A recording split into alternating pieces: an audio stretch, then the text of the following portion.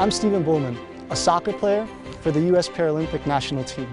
I had a traumatic brain injury in 2013 when a bicyclist hit me while I was jogging. Dribbling the ball around, doing those type of stuff helped me kind of that mentality of not giving up, and that's what helped me kind of learn to walk again.